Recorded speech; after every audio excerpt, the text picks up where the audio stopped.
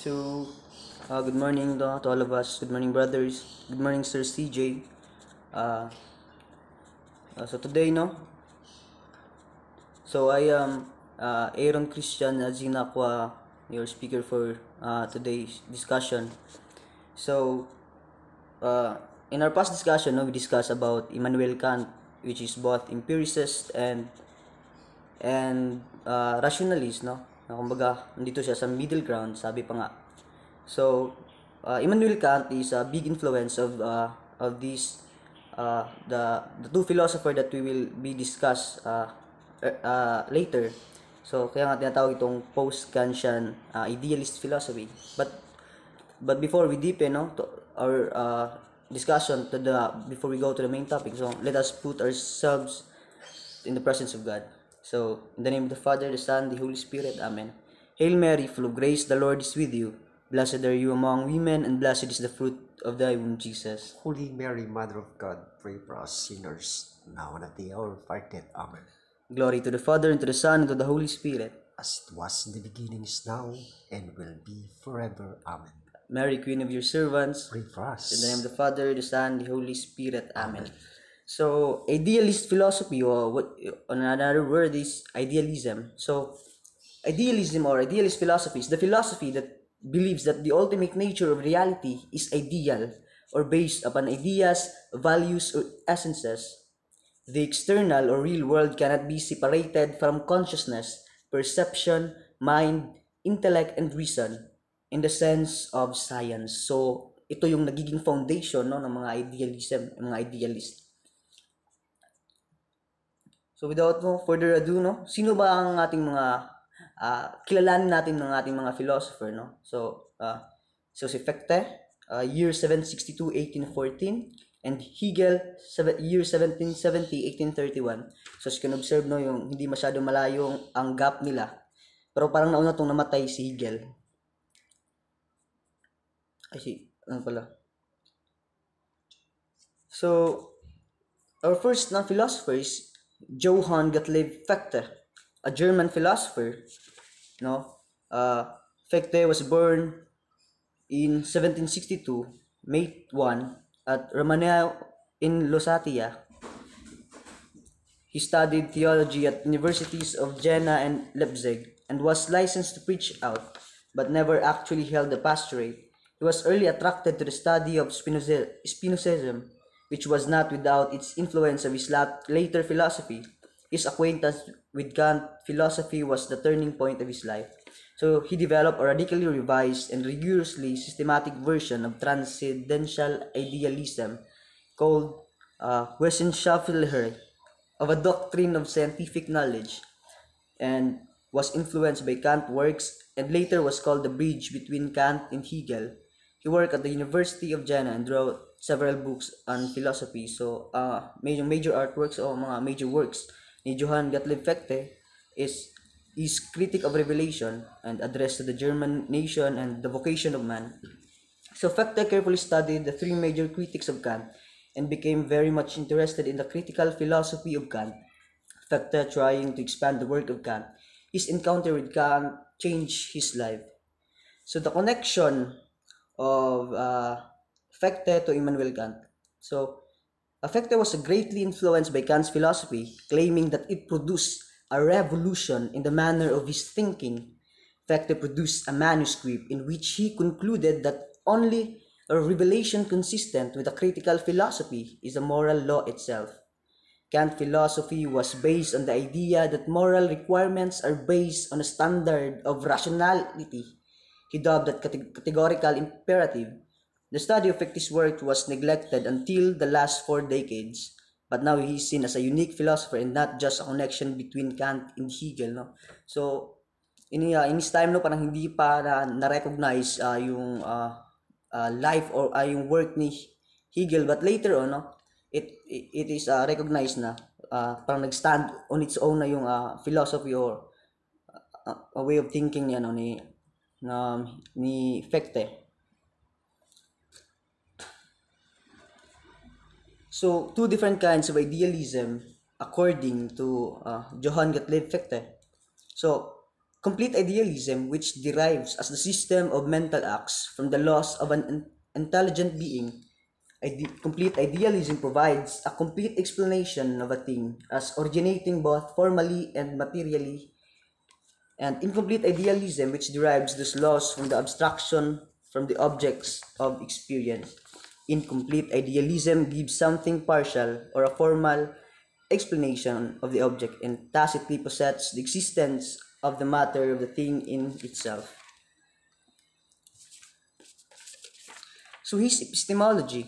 So epistemology found no when he found fault with Kantian view of the thing in themselves that are beyond the reach of knowledge and proceeded to reject the notion on the ground similar to those which are commonly used against any casual or representative theory of perception. The general problem is how to distinguish among experiences those which are purely subjective and those really objective. So the view that experience and judgment are true to the extent that they cohere with one another, forming a coherent system. So this view is also associated with the doctrine of degrees of truth, that all judgment have varying degrees of truth to the extent that they cohere with each other. So what does it mean? Objective reality and the subjective truth. When we say objective reality, no, ito yung objective. For example, a tree, a tree, no, a puno. And what is the subjective truth? When you say subjective, no, it's based on a own a perceiver or a own perception or own personal view about this of a thing or this object reality. So which means there are three persons looking at object reality or a tree. Kumbaga, yung isa maybe yung personal view niya is a puno o ano yung nakikita niya, puno. May the other one, pag nakita niya yung puno, yung iniisip niya ay may bunga, di ba? And also yung isa pwede na. So may other thing, no, that the third person may think that parang makita niya na posible na pera to kasi puno, pwede itong pagkapirahan. So in other words na nakadepende sa tao o no kung saan yung personal view niya, no, nakadepende doon yung perception niya sa or judgment niya sa isang this what we call object of reality, no. So this subjective reality, subjective truth na sinasabi natin that cohere, kumbaga they are related to each other though they have a different perspective.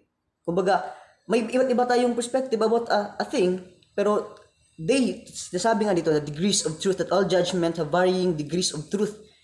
They holds as a small part of truth.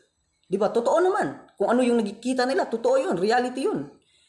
And that's why it's cohere with each other.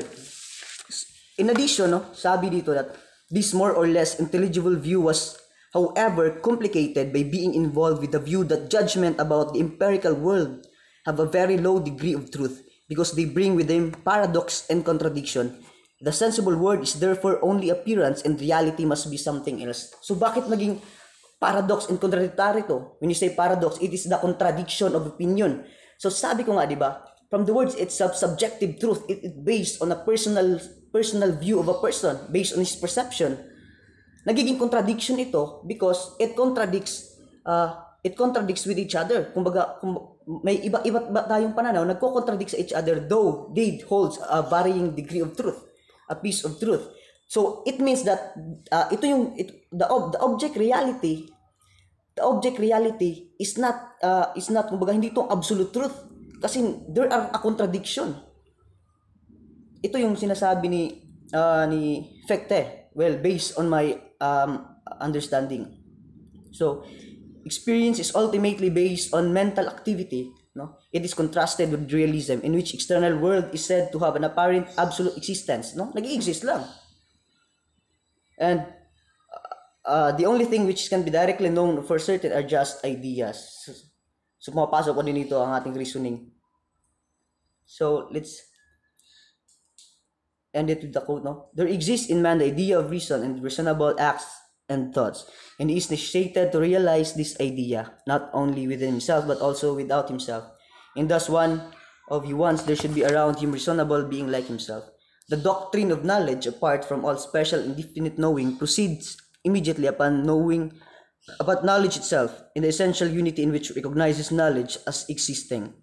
And it raises the question in the first place, how this knowledge can come into being, and what is inward and essential in nature. So ito na, pumapasok na the use of our doctrine of knowledge kumbaga, doctrine of knowledge, the use of a reason, no? That is essential, no? That unity that we recognize as knowledge as existing. So this our second philosopher, no, is none other than Georg Wilhelm Friedrich Hegel. He's also a German philosopher. So he is considered one of the fundamental figures of modern Western philosophy, which his influence extending to the entire range of contemporary philosophical issues, from aesthetics to ontology to politics, both in analytic and continental tradition. Worked with Schelling and Jena in 1799, and he became a professor at Heidelberg, the center of German national romanticism. Born on August 27 years 1770 and died of cholera in November 4, 1831. So, sabi dito, no? Hegel was influenced not by Kant, but also by our Greek thought, especially by Platonist and Neoplatonist conceptions of intelligible world of forms, with a structure of its own. Nevertheless, Hegel's relation to Kant may be roughly characterized by saying that he attempted to restore the function of reason that Kant had forbidden. No? He tries to show that the understanding involves its own paradoxes, which can be resolved only by the use of reason. Oh, ito na. So dialectic method, no? If you go back to our ancient mga philosophers, no? Familiar ko si Socrates. The dialectic was a method of discovering truth through questioning and debate. And for Kant, dialectic expressed reason's capacity to reach contradictory conclusion from apparently sound premises. So in Fichte view, no? It is a process of contradiction that underpins all of reality, a method which reason can pursue in order to resolve any contradiction. It provides the key to understanding how ideas of reason may be charted. So it provides us a system. It provides us an illustration or a chart. So I prepare a video, no? I do not own this video. I just nakuha ko lang ito and for educational purpose only para mas maintindihan natin itong ano ba itong sinasabi ni Fichte na dialectic method, no? It was briefly explained. So I want to share it with you. So let's begin now. Hello, Philonodes friends. Welcome back for another edition of our daily whiteboard. In today's edition, I will sketch very briefly the key intuition of Hegel's dialectic. My aim here is to offer an alternative to the seemingly confusing and at times misleading interpretation of Georg Wilhelm Friedrich Hegel's dialectic. At the heart of the concept of Hegelian dialectic is the idea that every being or everything that exists is contradictory in itself. In other words, everything that exists contains within itself its own negation and the seeds for its own ineluctable destruction and transformation. Thus for Hegel, the dialectic is the formal structure of reality. That is to say, the dialectic is the essence of everything that exists, material or immaterial. The idea of essence is particularly important in understanding Hegelian dialectic. This is because essence denotes the unity or identity of being throughout the actual process of change. This means that, for Hegel, the being at the end of the dialectical process is the same with the being at the beginning of the process. Hence, the being at the end of the dialectical process is simply the actualization of the same being that existed at the beginning of the process, but existed there as an idea. Consider, for instance, the way in which an architect actualizes the idea of a house. As we can see, before the house becomes an actual house, it has already existed in the mind of the architect as an idea. So, there was an idea of the house, that is, a plan of the house before it was actualized. The actual house, therefore, which is the end of the process, is the same with the idea of the house at the beginning of the process.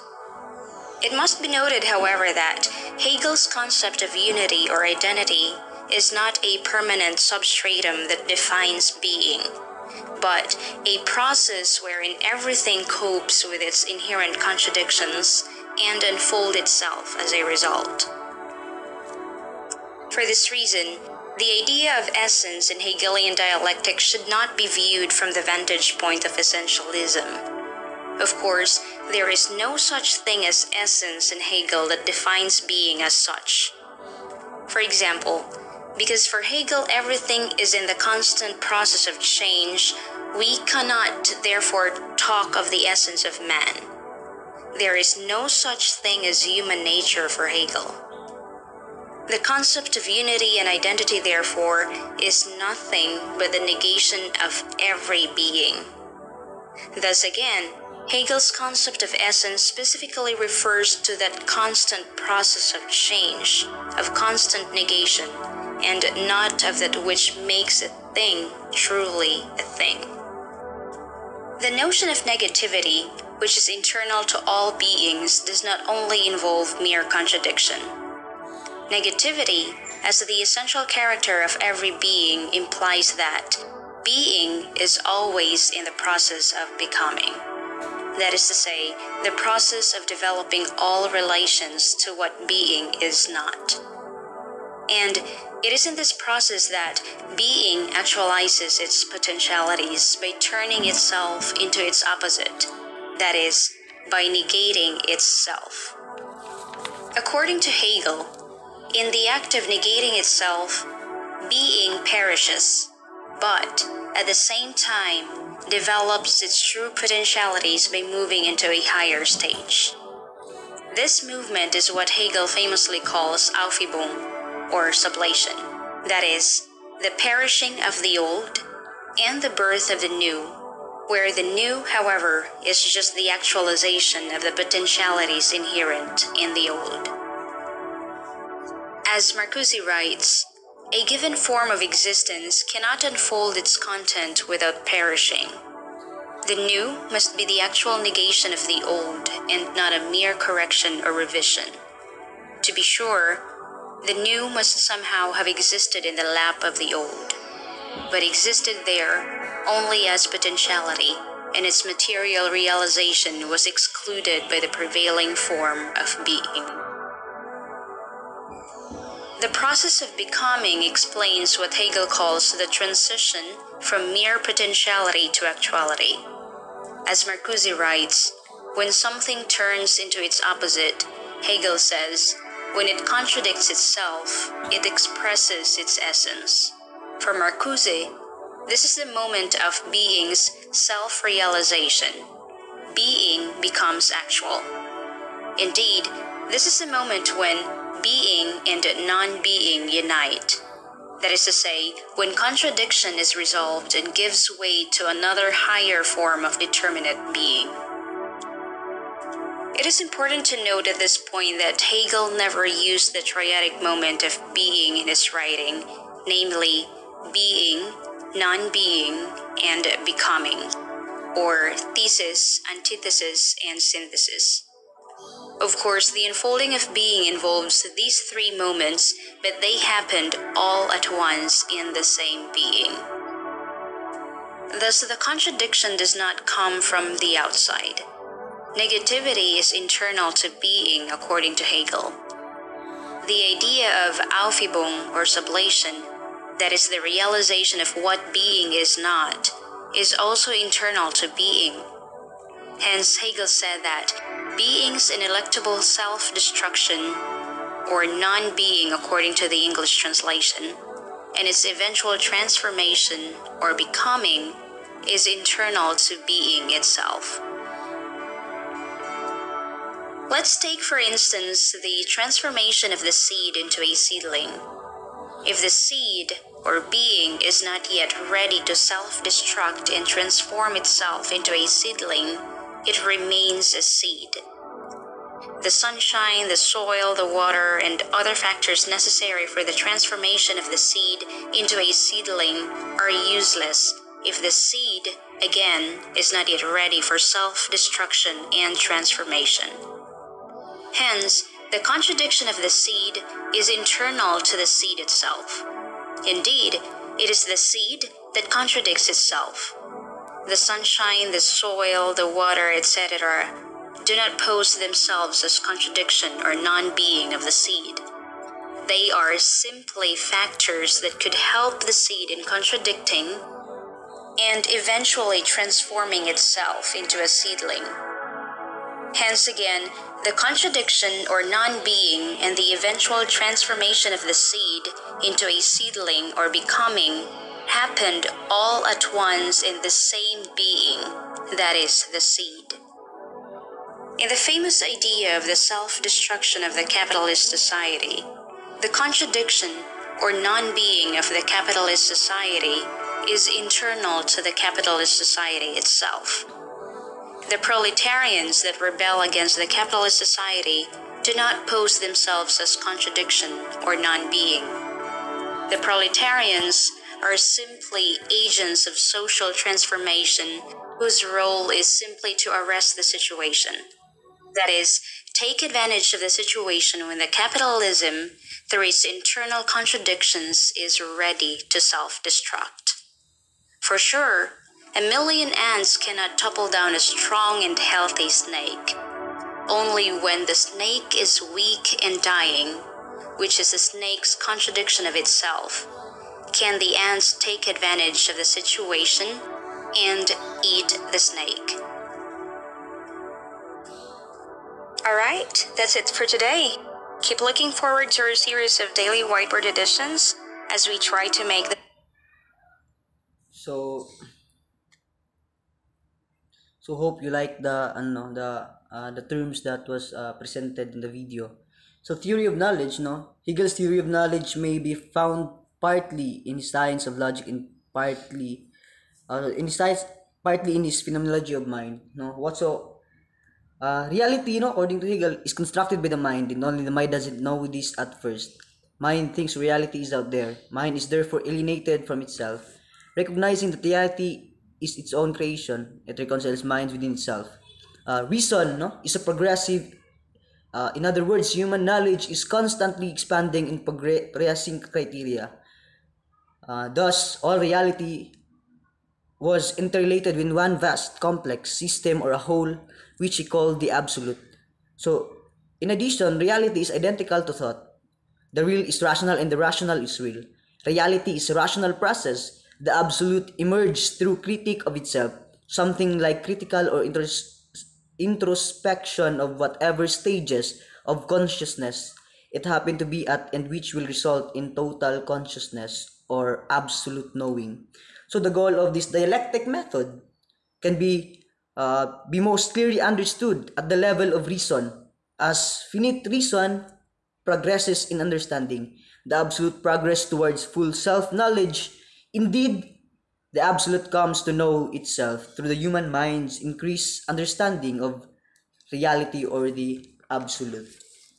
So, kumbaga, ano mat yung mga keyword, when you say phenomenology of mind, sa theory of knowledge ni Hegel is that the reason or synthesis, consciousness and self-consciousness. So, Hegel begins by pointing out that consciousness appears to be an apprehension of what is immediate, of which it appears, a confrontation of the ego with something else, as Fichte also supposed. Sense knowledge thus turns out to be a mediated knowledge, a knowledge which is possible only through the medium of universals and which is not direct knowledge of reality. This contradiction is resolved only because the intellect provides us with a higher universal which constitute the basis or condition of applying the lower order universal in the sense perception. This is something which can be discerned only by intellect, which thus produce a synthesis of the contradiction apparent with consciousness, This, of course, does not end of matter for Hegel, as the phenomena of consciousness are equally phenomena of self-consciousness. The opposition between consciousness and self-consciousness requires a synthesis or by reason.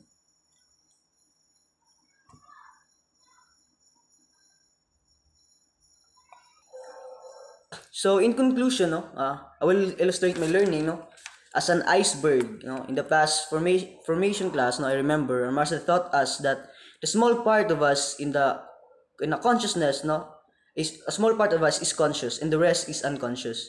So how is it related to the given topic, no? So these two philosophers, as I observed, no, parang nakafocus sila sa self, no, the self or consciousness as the key to absolute knowing, the use of proper methods of reason that help us to boost our full potential that may lead out to the absolute knowing.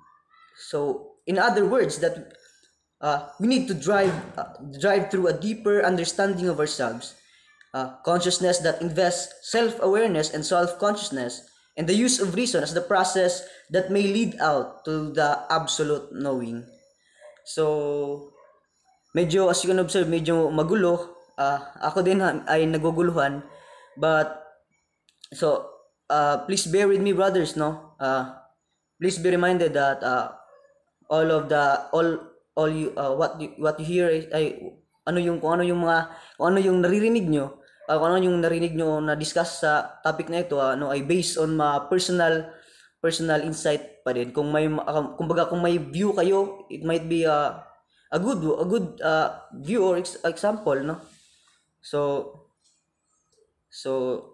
we started in a prayer, so let's close it with a prayer. But because before we close, no, papagana muna sa ating mga nakakaumay na mga pangyayari pa lang, na stutter ako dito eh. Hindi ko na malaman ang gagawin ko eh. So meet my classmates. So thank you very much for your kindness for listening. And that's all. Thank you. God bless us all. Thank you, sir.